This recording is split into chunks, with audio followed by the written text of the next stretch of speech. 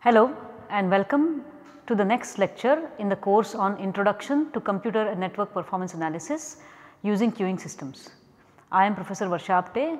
I am a faculty member in the Department of Computer Science and Engineering at IIT Bombay, and today we will talk about observational or operational laws in queuing systems. So, as usual, let us start with recalling what we just did in the previous lecture. You should now remember this picture. This is how we describe queuing systems, this is how we draw queuing systems. There are a bunch of parameters, this is the number of servers. Servers are described by an average service time, a service rate. Customers are described by an arrival rate, an inter-arrival time distribution, then there is a buffer, and this is basically, this number is C, this is K, the buffer size is K, the rate here is denoted by lambda. This rate here is actually denoted by mu, the average service time is actually denoted by tau, and the overall service rate for this system will be C mu. So, these are all the parameters, right. So, this slide actually just summarizes that. Again, remember C, K, lambda is the arrival rate, tau is the average service time, mu is the service rate of one server, C mu is the service rate of the whole system. Then we have the metrics of the open queuing system. Where you start with throughput, we denoted it by lambda, that is the completion rate. You have utilization, how busy the servers are, the fraction of time that the servers are busy, that is rho. Then you have waiting time is W. You can have queue length just of the customers that are in the queue, not in the server, that is Q. If you want to count everything, then that is N, and if you want to count the entire time request spends in the whole system, waiting and also getting service, that is response time. And for finite buffer systems, we also have a blocking probability. We will use the symbol PL for loss for this. Okay. And again, this is a table that is again reminding you of all of this. Remember this N, Q, rho, capital lambda, waiting time W, response time R, PL, blocking probability. So, when you look at the slides apart from the lecture, you can refer to this table for the metrics of the system. Now, let us move on to how do we derive this. Okay. What can we calculate easily about throughput and utilization, and for doing this there is this one method called operational laws, and there are various operational laws that govern the behavior of queuing systems, and we will derive one today. Okay. Okay. So, let us start with a very basic our standard single server. This is infinite buffer, this is single server, and let us assume that we are observing this for some time t, okay, and we assume that t is large. Okay. So, it is sort of the boundary conditions have less effect.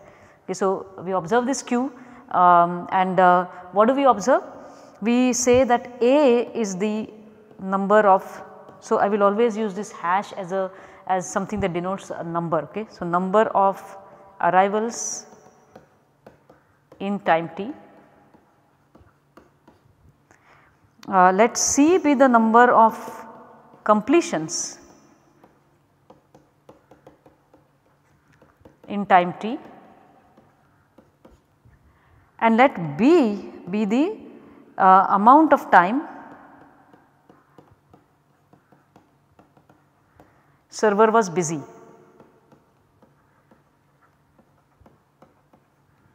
Okay, during this time period, during observation time t. So, suppose we actually were monitoring this queuing system and somebody measured all of these things. Okay. So, somebody measured how many arrivals came, how many departures happened. So, this is a number, okay, not rate, these are number and this is time. Okay. So, now of course, by our notation we have lambda, which is the arrival rate. This is trivial, this is going to be A by T, right. Then we have throughput,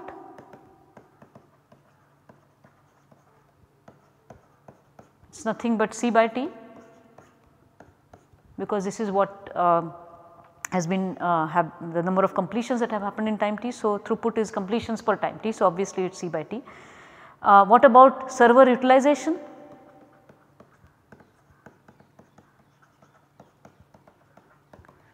So, since we have been given this time b, somebody has measured how much time the server was busy. So, utilization is basically a fraction of time that it was busy. So, this is the rho is basically b by t, right. Now, a little bit of, if you just look at this thing, we can actually derive one more parameter. Given all of these numbers, how about can we write what is average service time? Okay. Just think about it for a minute, that given these numbers we can also actually write average service time. So, total amount of time that the server was busy was b, and in that time it did c completions, right. C completions in time t, completely done in time t, okay. And remember that the time t is large. So, if we started observing the system, let us say when one of these requests was in the middle of a service, then maybe part of that time has gone, but still if we observe it over a long time, this boundary condition can go, and average service time, okay, given this will basically be total time divided by number of completions, right. This is basically time per completed request. So, this is the average time, okay. So, this is going to be tau, okay.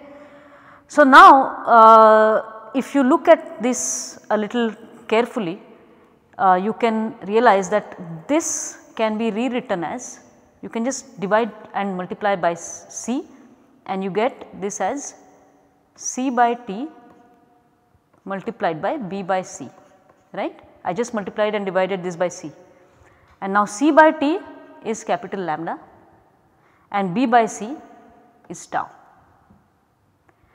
So, this is actually what is called the utilization law. We just derived the utilization law.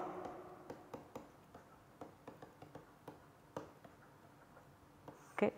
And that is for single servers, that is given by rho is equal to capital lambda tau. Okay. This is one of the main operational laws. Now, let us continue thinking about all this. Okay. Now, suppose this system that we were observing, now this applies actually with very few, whatever we wrote here, there is actually very few assumptions, you know, this could be basically G, 1 is all we are assuming, okay. And we could even have a finite buffer actually, there is nothing here where it says that some of the arrivals are not dropped, okay. We are measuring the arrivals separately and the completion separately. But suppose now we assume that there is infinite buffer.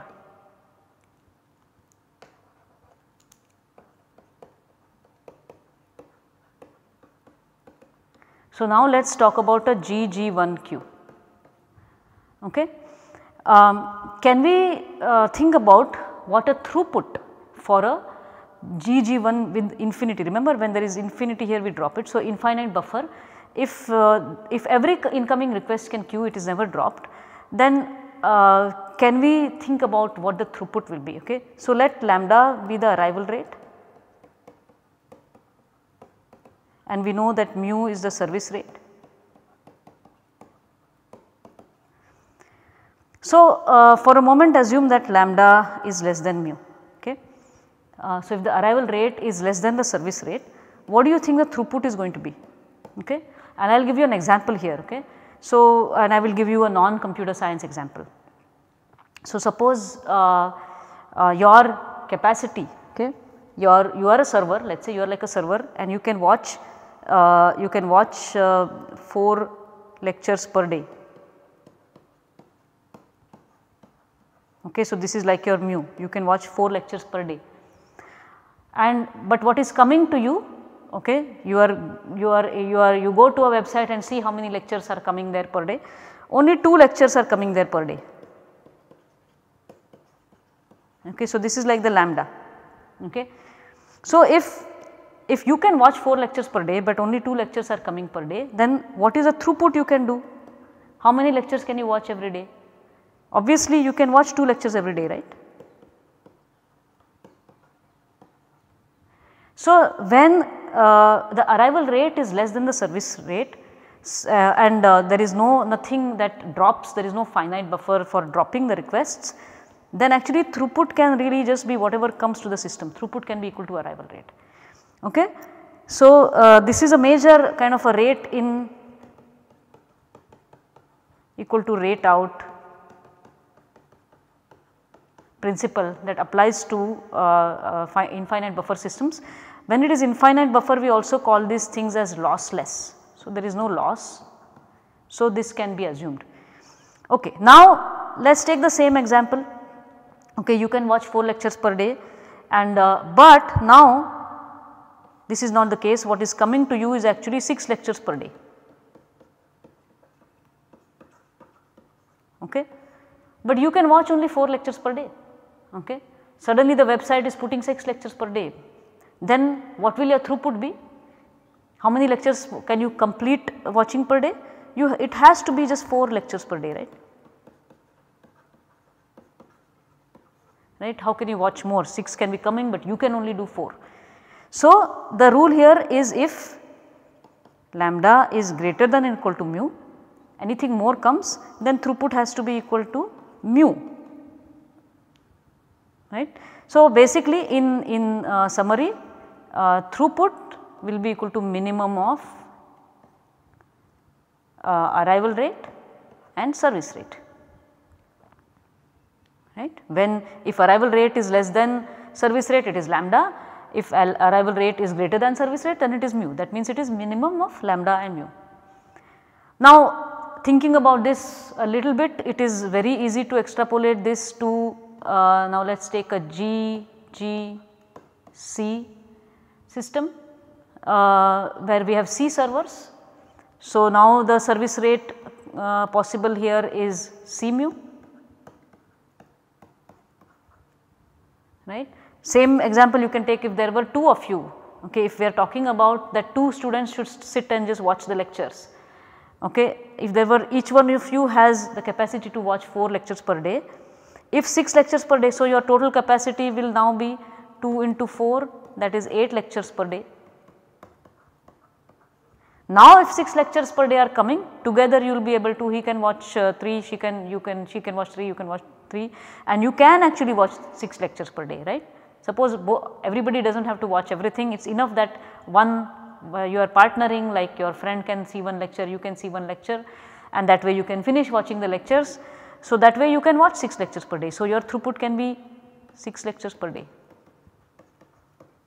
So, the same logic applies, right. For GGC, throughput is going to be arrival rate if arrival rate is less than C mu, but if it is greater than C mu, then it has to be C mu, right. So, here 6 was less than 8, so your throughput is 6, but now if suddenly lambda is 10 lectures per day are coming, then even both of you will not be able to watch, you can only watch 8 lectures per day, right. So, this throughput law is very intuitive actually, you can do what you can do no matter what work comes to you, everybody has a certain capacity and you cannot do more than that. Okay, so, and if less is coming to you, then you will not produce something else, you can only do whatever work comes to you. Okay. That is a main assumption here, that the server is not creating work for itself, the server only does what comes to it. In that case, it is only going to finish what comes to it. Okay. Okay. So, now we talked about GG1 and GGC throughput. How about utilization? Obviously, we talked about single server utilization. We said it is going to be for single server for GG1 is going to be rho is equal to throughput multiplied by tau. Okay. But now can we further discuss if it is infinite buffer, what happens? We know that lambda is equal to small lambda if lambda less than mu, n is equal to mu if lambda greater than or equal to mu. So, we can use this and say the same thing here, rho is going to be equal to a small lambda tau if lambda less than mu, and it is going to be equal to, we have to substitute this mu tau here if lambda greater than equal to mu, but mu tau is nothing but 1, and this makes sense intuitively. We do not have to do this formula plugging, right. If I have less work coming to me, okay, then I can handle, then I am not fully busy. So, this value is going to be something less than 1. Okay. If in the previous example you were getting 2 lectures per day, but you can watch 4 lectures per day. So, obviously you are going to be only 50% busy, right. So, we are just making a formula out of that, right. So, here it is lambda tau, or another way of saying lambda tau is also equal to lambda by mu, right. So, this is a rate, this is a rate. If what is coming in is half of the rate of what I can do, then I am going to be 50% busy. But if it is more, so in this example like 6 lectures are coming per day to watch, but you can only do 4 lectures, otherwise you are busy fully, then you are going to be fully busy just watching those lectures. So, that is what these formulas are saying, that it is lambda tau. The only thing that we changed from the utilization law that we talked about earlier was that this capital lambda can be replaced by small lambda if lambda is less than mu, and it will be replaced by mu if lambda is greater than or equal to mu. Now, again following the same style as the throughput, a simple way of writing this is that rho is equal to minimum of 1 and lambda tau, right. If lambda tau is less than 1, then the utilization is lambda tau. If lambda tau is greater than or equal to 1, like here what will happen, if I try to use the formula here, if I try to do lambda tau, that is will be equal to 6 multiplied by 1 by 4, and this will be greater than 1. Okay, then you cannot say utilization is greater than 1. Remember, utilization is a fraction of time a server is busy. So, fraction means it can only be from 0 to 100%. So, we cannot say server is 120% busy, or what, you know, we cannot say that. You have to say if more work is coming, you can only become 100% busy. Nobody can become 150 or 500% busy. Okay. So, that is why if it is greater than 1, then we just have to say 100%. Okay. So, that is what this formula is saying. Either it says 1 if you want to talk in fractions, or you can convert it to percent and say 100%. So, this is the formula for GG1. Similarly, you can try for GGC. Okay. What happens with GGC? Same thing now, it will be, let us write the throughput first. Throughput is going to be lambda if lambda less than C mu, and is equal to going to be C mu if lambda is greater than or equal to C mu. Okay, now that rho equal to throughput multiplied by tau utilization law was for just one server. Okay. So, we are going to go from one server to multiple servers by just simple intuition. Okay. Let us go back to the your example of the lectures per day. So, here you are getting, your capacity is now 8 lectures per day, you and your friend are watching lectures. So, now you can watch 8 lectures per day, and now if 6 lectures per day are coming to you, obviously each one of you can watch 3 lectures per day, right. So, each one of you is going to be 3 by 4th busy, right. So, what did you do here? You took 6 and divided it by 2 because there are 2 of you, and then also divided it by 8, right. That is how you got divided by 4. So, that is how you got 3 by 4, right. Your capacity is still 4 lectures per day, right. You can do 4 lectures per day, total 6 lectures were coming, but you are doing 3. So, now 3 by 4 is what your busyness is. So, that is what we need to convert into a formula. So, utilization was lambda tau, but it is not going to be lambda tau anymore. The total work is divided between C number of servers here. Okay. So, it is going to get divided by C. If one server was 50% busy, 2 servers will become 25% busy, right. It is very easy. Okay. If lambda tau by C is less than 1, okay, and then of course when when you are getting more work, all of them are getting more work, then it is going to be 1. That is when lambda tau by C is greater than 1. This happens when lambda tau is greater than C, which means lambda is greater than by mu is greater than C, which is basically lambda is greater than C mu. That was this condition here, greater than or equal to. Okay, so this is now we got GG1, GGC. Now this is actually just summarizing whatever we have just talked, you know, I wrote on the a little bit informally, but this is actually repeating everything. This is the derivation of the operational laws. I will not go over it again, this is for you to refer to once you have seen the lecture. Okay, so this was the utilization law for single server, okay, this was single server.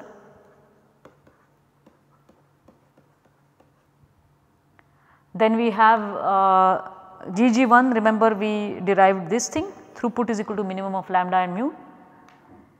And remember that some of these things, the rate in equal to rate out are for this condition, lambda less than mu. And when a queuing system is satisfying this condition, it is called stable. Okay, this is called a stable queuing system. When we know that if more work is coming to us or a queue or anywhere, actually it all becomes unstable. So, it is a very natural word, when lambda is less than mu, it is stable. Again repeating whatever I derived for GG1, rho is equal to minimum 1 comma lambda tau. This is utilization law for single server lossless system, because when it is lossless we can assume that throughput is equal to arrival rate. This also I just derived, throughput was minimum lambda and C mu, and this is about utilization when we have C servers.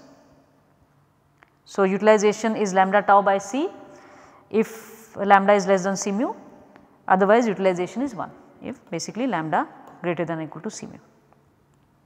We will continue this now.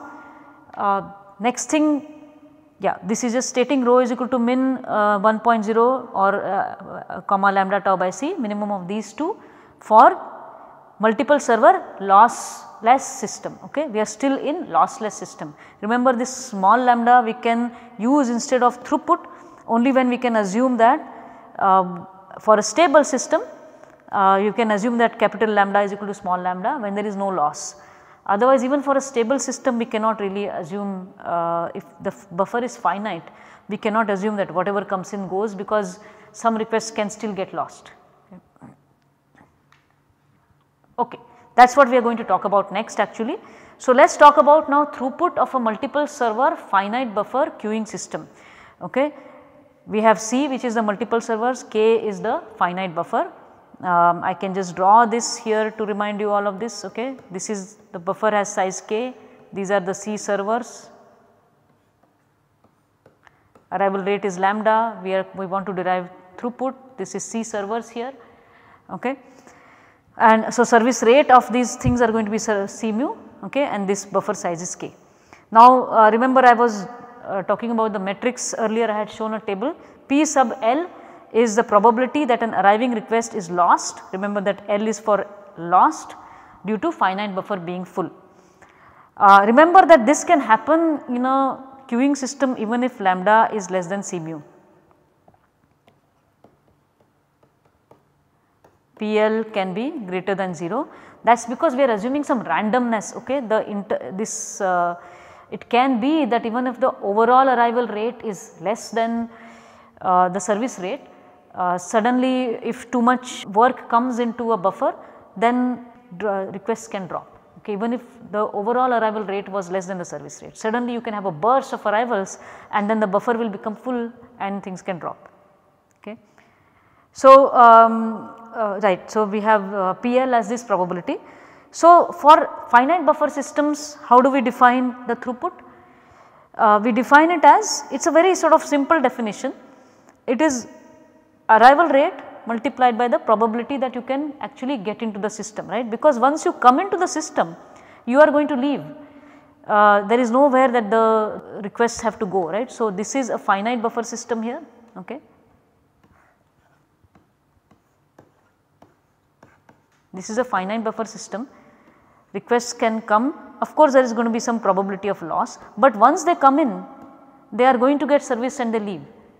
So, if the rate of arrival here is lambda, then the rate through this is going to be nothing but lambda multiplied by 1 minus PL, because if this is the probability of loss, 1 minus PL has to be probability of accepting, right. So, it is just arrival rate multiplied by accept probability, and that is denoted by this, and this is actually applicable for any lambda greater than 0. We do not need to distinguish here between lambda less than C mu or lambda greater than or equal to C mu, because even if lambda is greater than or equal to C mu, loss probability will increase, and finally that is what takes care of the throughput through the system. Okay. And because of this, actually because there is a natural loss, finite buffer queues are considered as always stable. There is no stability condition as such. We do not have to say lambda less than C mu, we do not have to say that. Okay. They have a built in mechanism to keep themselves stable, which is the dropping. Okay. Now, what is the utilization? Utilization is very similar. We are just following the utilization law, right. If it was one server, rho equal to tau would apply. Remember utilization law, when we derived it, we did not assume finite buffer. So, this is okay for one server, but if there are multiple servers, this is going to the busyness, the work gets divided. You can assume that all the servers are similar and each server does capital lambda by C amount of the work, and if this is what the completion rate and the work that one server is doing, then capital lambda by C multiplied by tau will obviously be the how much C servers are going to be busy, right. So, utilization is very intuitively capital lambda tau by C, and where lambda is given by this from the previous slide.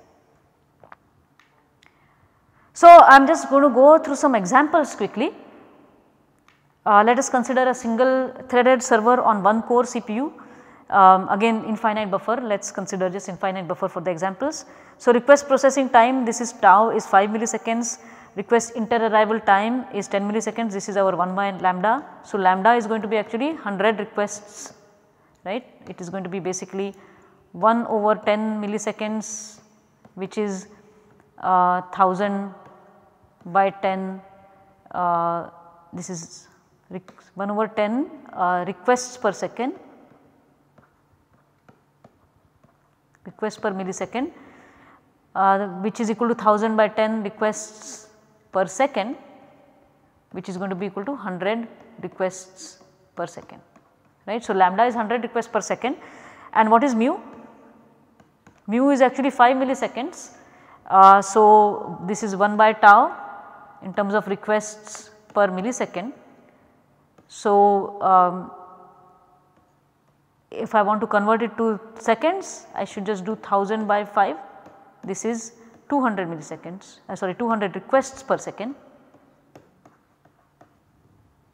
Okay. So, we have our lambda which is 100 requests per second, we have mu which is 200 requests per second, and now we can just apply whatever we saw in the previous slides, right. So, let us see what we can do here. So, throughput will be 100, why? Because 100 is less than mu, so throughput will be 100. Utilization will be 50%, why? Because utilization is nothing but lambda tau or lambda by mu, which in our case is 100 by 200. So, and if we want to make a percent out of it, we multiply by 100. So, this is 0.5 multiplied by 100 and we get 50%. I have purposely shown this here to remind you that so far we are not calculating any of these. We I have not told you about how to calculate queue length, number in system, waiting time or response time. Another example, now same example, and let us just assume 2 cores. Okay, so, now we will use the same thing, this is tau, mu is equal actually 200 requests per second, lambda is equal to 100 requests per second, but now we have a C is equal to 2. So, C mu is equal to 400 requests per second. So again the same thing, maybe you can think about it before I show the answers. Throughput 100 is less than 400, so it is going to remain as 400. Utilization, now remember everything is the same about the system. So and just instead of 1 core CPU we have 2 cores, okay. So if we have 2 cores, work is going to get divided. Earlier we got 50%, now it will be 25%, and if you want to apply the formula, it is going to be 100 by 400, right, that is equal to 0.25. So that is what we get. A couple of more examples. What I have done now is actually all of this is the same. 2 core CPU, inter-arrival time is 5 milliseconds, request processing time is 5 milliseconds, request inter-arrival time is now very less, it is 2 milliseconds. So what is happening here? We have again we still have 400 requests per second is the CMU, but lambda is now 1000 by 2, which is 500 requests per second, okay. So throughput will now be 400 because lambda is greater than 400. So the system can't do 500, it will have to just stop at 400 requests per second, that is what it can do, and the servers, both the core CPU cores will get 100% busy. Last example before we wrap up for today. So let us consider a network link of bandwidth 1 megabits per second, and suppose to this network link packets are coming at 75 packets per second and average packet size is 1500 bytes. So we have to do a little bit of calculation here to get all the units the same. First thing we have to calculate so many packets coming per second of this size, how many bits per second is that, okay. So that will be 75 multiplied by 1500, or what we can do instead of this, what we can do is we can actually calculate the average packet transmission time, okay. We can first calculate the transmission, the service rate in terms of packets per second. So what I am doing here is first I am calculating the average packet transmission time, which is going to be the size in bits divided by this bandwidth in bits, right. 1 Mbps is 10 to the 6 bits per second. Then I am calculating the service rate as 1 over tau. Remember this packet transmission time will become the service time, and 1 over tau is going to be the service rate, and that is reciprocal of this, and this calculates to 83.3 packets per second. So now 75 is less than 83. So throughput is equal to 75, right. Basically this link can actually carry 75 packets per second. And what is utilization? Compared to its capacity 83 packets per second, if it is getting 75 packets per second, this is the ratio, this is the fraction of time it is going to be busy. So it is 0.9, in other words 90%. Okay. So this is what again this is saying, and these were just some examples to show how all our calculations proceeded today. And what we are going to do next is high and low load asymptotes of various metrics. This is because, as you saw in some of the slides, the 4 other metrics, queue length, number of customers in the system, waiting time and response time, we are still not calculating. So we will first start by calculating their asymptotes, and we will discuss this in the next lecture. Thank you.